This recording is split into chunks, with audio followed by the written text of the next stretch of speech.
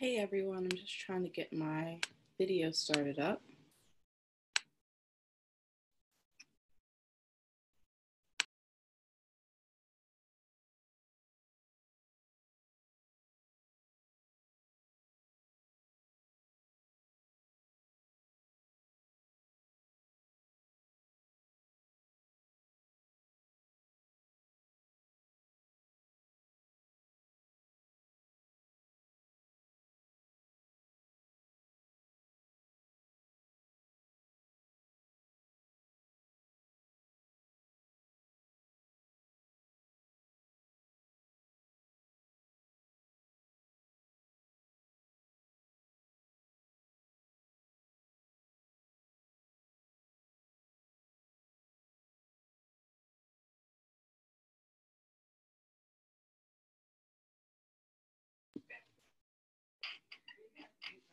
So while we are working on the video, I'm just gonna go ahead and get us started.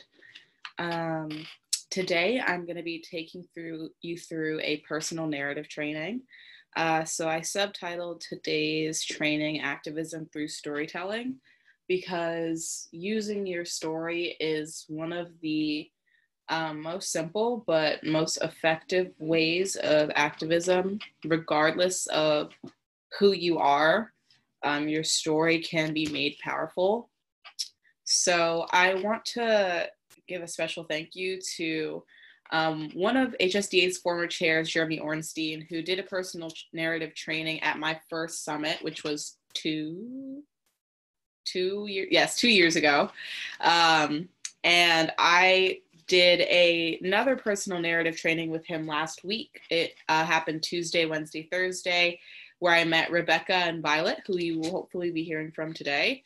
But Jeremy shared the same story that he shared at Summit 2 years ago in our training last week. And honestly, I have gotten chills twice in my life, and one of them was at the benediction of George Floyd's funeral.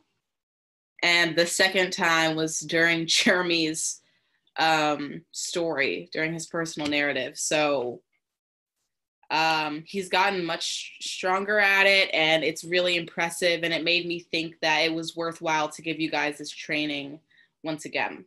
So I hope that my Zoom isn't like covering anything, but my name's Love Lundy. I use she, her, hers pronouns.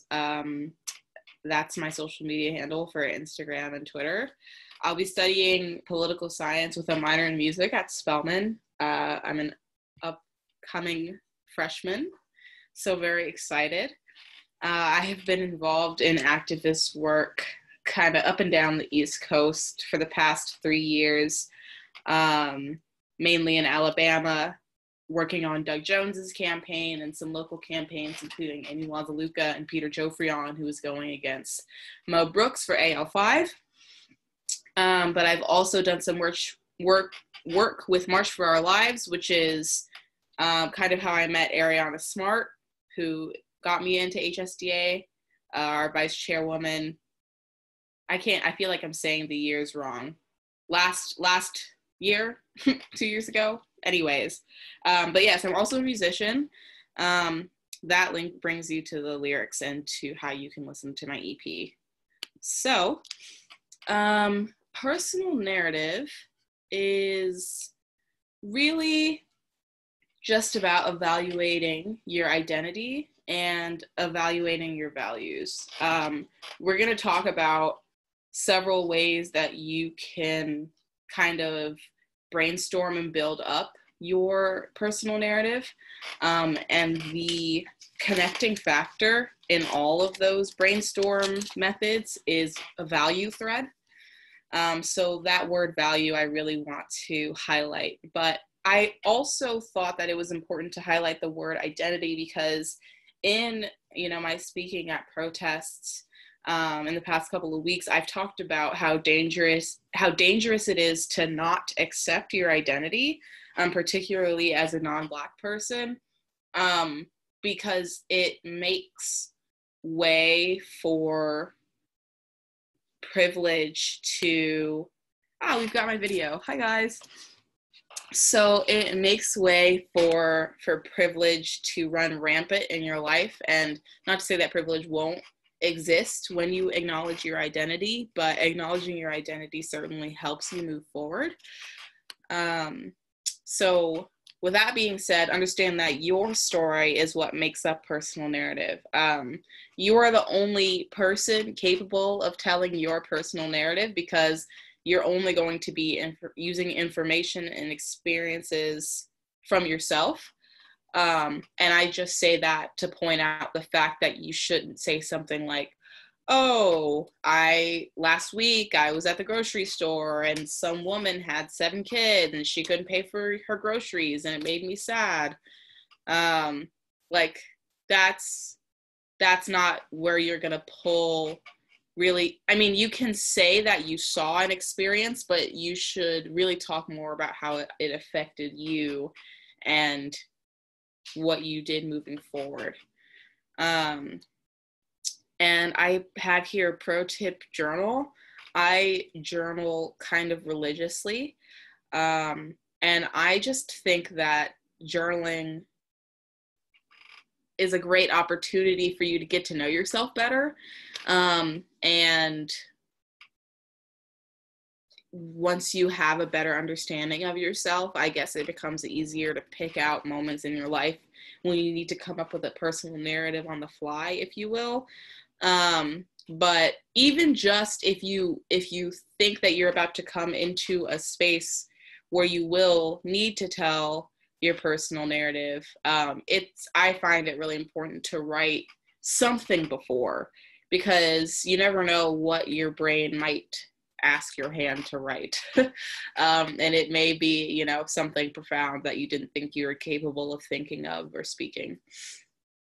So personal narrative, a whole personal narrative is called a linked narrative, but it's broken down into a story of self, a story of us, and a story of now.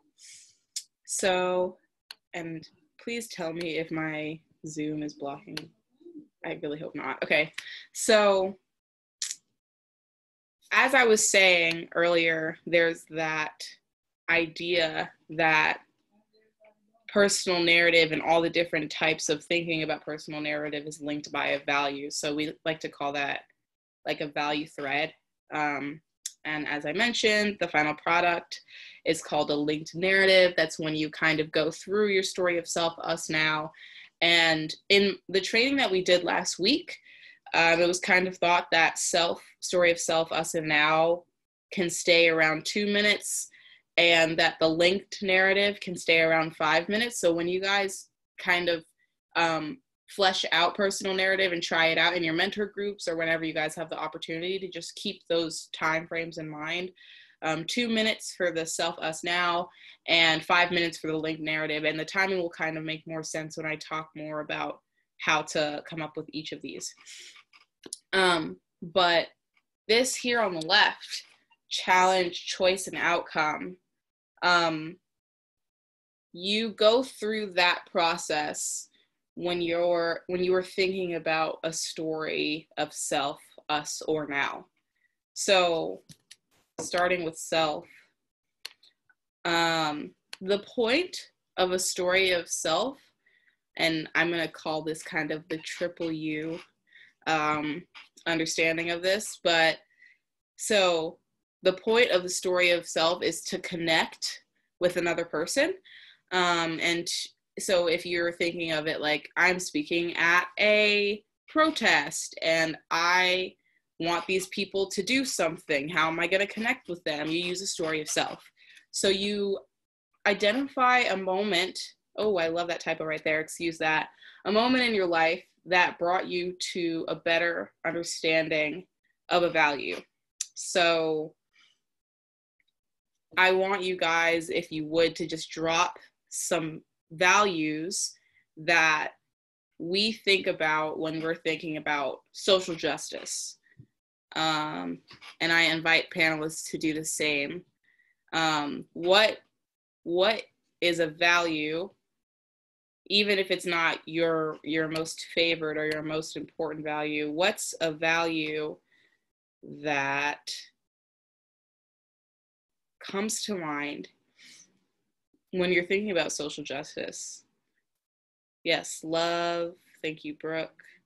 Empathy, inclusion. Love you, Sarah. Respect, humbleness. You guys have lots and lots and lots of options to choose from. And some of these words are super simple, like change, hope, like respect, open-mindedness.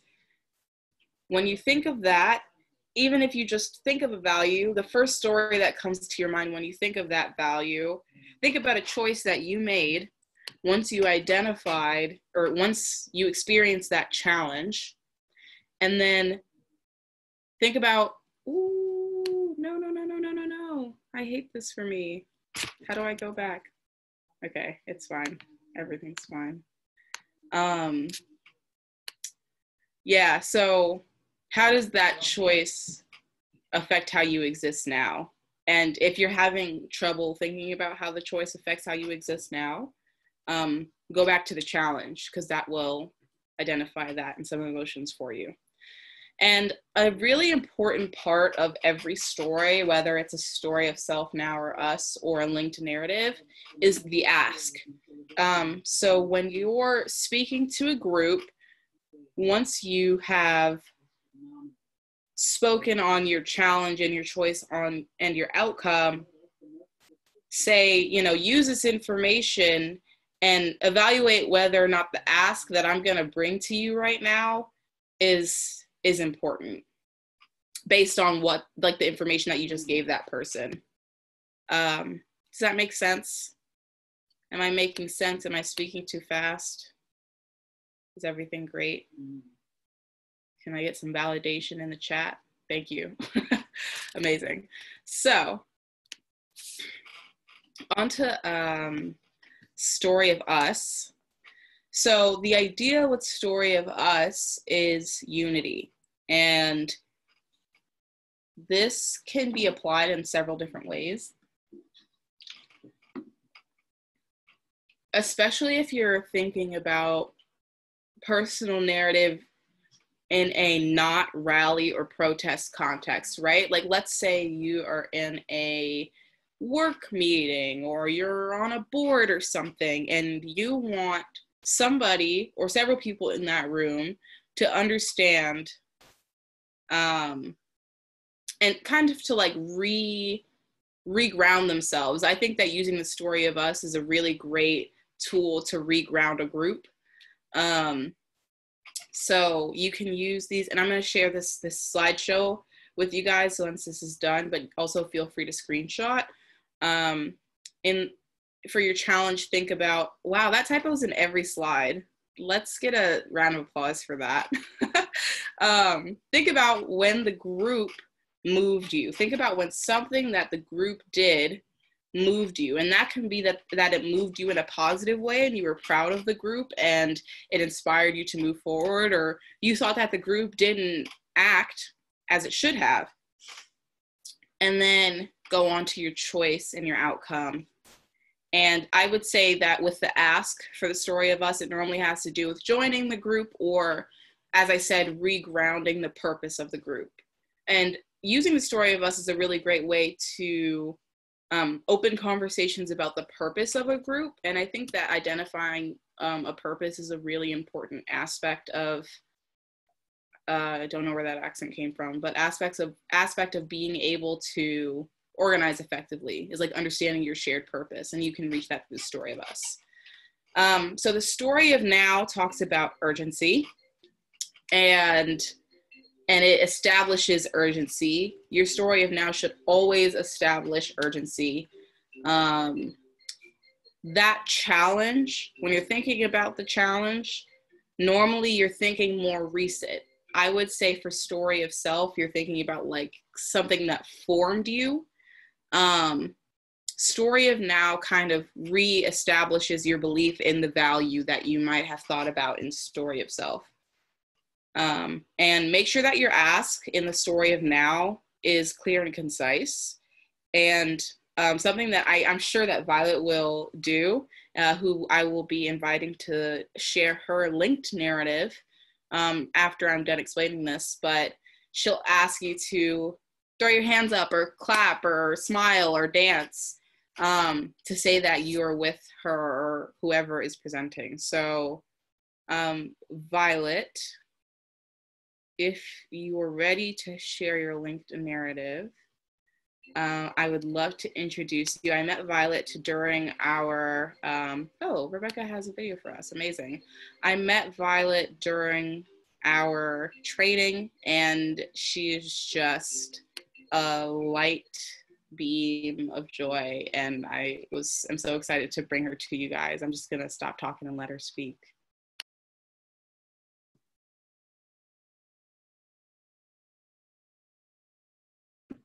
Can you hear me? Cool. Thank you, Love, so much for asking me to do this. Yeah, met Love last week. Feel so blessed to have met her, and yeah, really grateful to be here. I am very much learning like the process of building a public narrative and a linked narrative as well. So please bear with me, but hopefully this is helpful. So I want to tell a story of when I was a junior in high school. And I was sitting in my high school's auditorium at play rehearsal, and it was February 15th, 2018. I'd heard about a school shooting happening, but it wasn't until I went to my phone to read the news that I read about Parkland.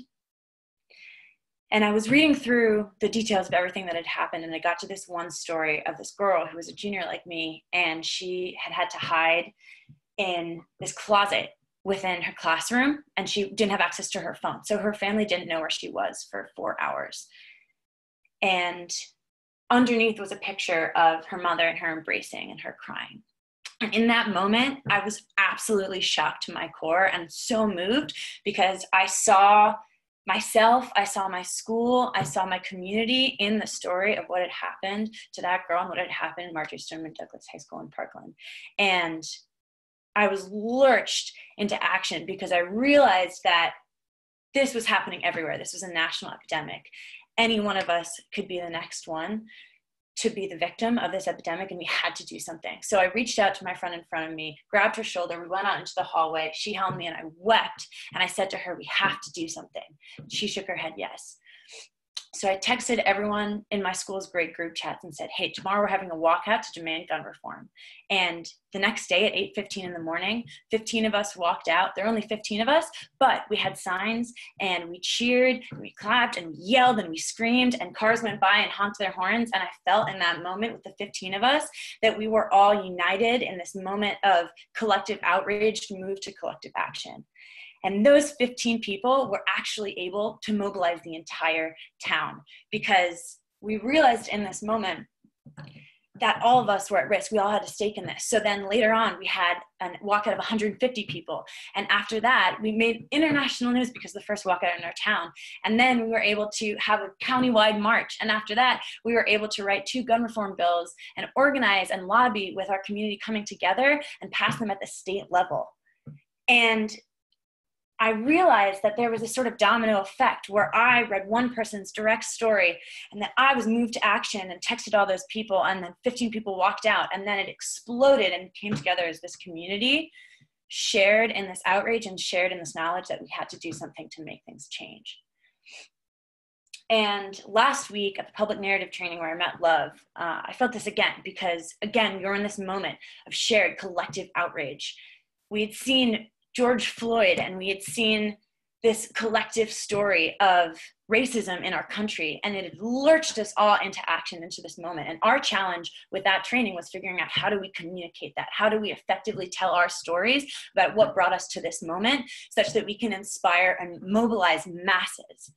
And we're all pretty nervous. Public narrative is pretty daunting, so it's definitely tricky to start sharing. But I remember the story that Love shared about being in her school and seeing in the playground and seeing folks, other students with the wind blowing through their hair, and realizing that the wind doesn't blow through my hair like that, and having that ground her, and like coming to this moment with that being at the root, and that being the reason for wanting to make this change happen. And as we were listening to Love's story, we all leaned in, all of us on this call, and we were absolutely raptured. We were completely focused in what she was saying and drawn together by this line, by this thread, seeing and hearing our stakes echoing through in her words and coming together as this united family, coming together collectively in action to share our stories the way that I'm doing right now with as many people as possible. And I know that everyone on this call is feeling this moment of reckoning as well. And you're all here because we want to do something about it. We know we have to do something about it. And as I'm speaking, as we're together right now, Black voices and stories are still being cut down, being tear gassed and pepper sprayed and incarcerated and shot. And that is what we're up against. And in this moment, tons of stories are flooding, pouring out, peeling back the layers of the fact the American dream is a complete lie, and peeling back such that we see that systematic racism is as integral to our nation as the Second Amendment. But the thing about these stories is they're these moments moving people, motivating these masses to action. They're the fuel that is feeding this fire, these flames of revolutionary change. And that's why I want every single person on this call to craft your own personal narrative of why you're fighting to defend Black lives and why you're a part of this movement. And then I want you to share it all over your circles, social media, news, wherever you can get it, because someone else is going to see that. They'll see you, they'll know you, and they'll see themselves. They'll see themselves, they'll understand that they have a stake too, and that we need them to join them as well. And that is what is going to get the masses on our side. That's what's going to actually power the revolutionary systematic change that I know we need. So if you are going to make your own personal narrative about why you are fighting to dismantle the white heteropatriarchy and white supremacy in this country, I want you to pop an exclamation point in the chat right now. Pop them in there. I want to see your stories all over social media. I want to see it all over the news. I want everyone in your family, in your friend groups, in your community in town to see you and your stories so that we can join together this collective outrage to collective action together. That's a lot of exclamation points. Amazing. Oh, So, thank you guys. Violet, absolute love of my life. Thank you very, very kindly. Very kindly. I think that, I should have been on this slide. That's funny. Well, I think that your story, I think may have helped people just get a bit of a better understanding of how to put this together. So I really appreciate you for hopping on. And Violet is just finishing up her gap year, which she's spent doing electoral work with Sunrise Movement. So thank you so much, Violet, for taking the time out of your busy schedule and your rest to come talk to us. We really appreciate it. And to close us off, I am going to share a personal narrative that I shared on Thursday, a bit reformed, and then we'll move into our AAA organizing training, which I'm also involved in. So cheers to this. My name is Love Lundy. I am an 18-year-old activist and musician from Edgewater, New Jersey. While I was born in Hoboken and raised mainly in Edgewater, I've also spent a significant period of time down south, and I actually just graduated from Bob Jones High School in Madison, Alabama. In the fall, I'll be studying poli-sci and music at Spelman College in Atlanta, Georgia. 2020 has been an interestingly peaceful break in the past couple of years in my life, but it has still been action-packed. I'd been on a secret and self-proclaimed hiatus from politics and activism once I was diagnosed with diabetes in 2018, and especially 6 months later when 3 Black candidates lost in the 2019 to 2020 HSDA e-board election. But when the post-election appointed diversity director Brooke Solomon contacted me to inform me that she'd been terminated along with her position, I was horrified, and I was hurt. I later came to understand that my friend and previous unofficial running mate for vice chair was terminated from her position as well, without warning, for inactivity. I couldn't even comprehend my feelings, especially my anger. When I had conversations with members of the e-board who gave Brooke ridiculous excuses and absolutely dismissed my voice and existence in a call. When the HSDA body was informed of the chair and vice chair's casual sexism and racial insensitivity, they demanded the resignation of the entire e-board, put the organization in receivership of the AAB under the leadership of the liaison board, headed by Brooke, Claire, and I. And we had 6 weeks to fix the organization, rewrite the bylaws, plan a virtual HSDA summit, and run elections with the help of the AAB. Now I'm here at Summit, watching you guys learn and soak all this information in, equally extremely energized and exhausted. I have been protesting in Alabama and New Jersey, and will soon likely be doing it in the city too. As I mentioned, I'm diabetic and I have stomach issues, and I have been working for the past month and a half.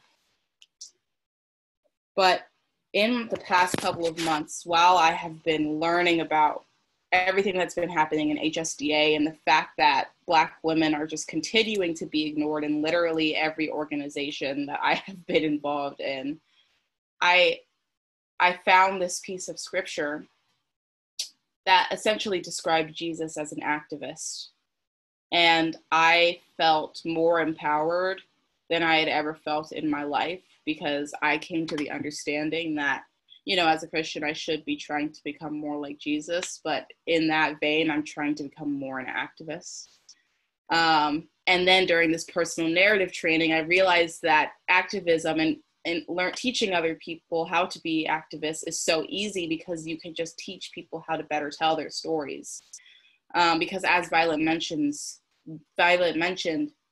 stories break down barriers. So I really want to invite you guys to take the information that we're giving you during this summit, consider the history of the organization, specifically what's been going on in the past 4 months, and go forward understanding that if you are complacent, I personally am ashamed because this organization has shown us what the harms of complacency.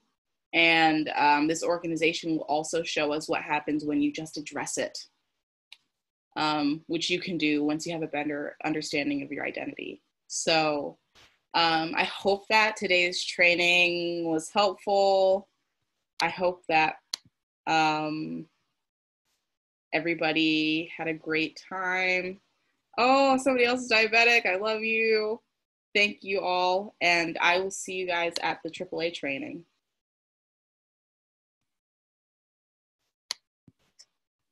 Thank you, thank you, thank you, Violet.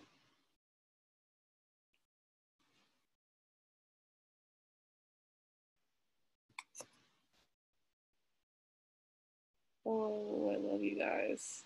That story was kind of booty, but we're gonna pretend like it wasn't.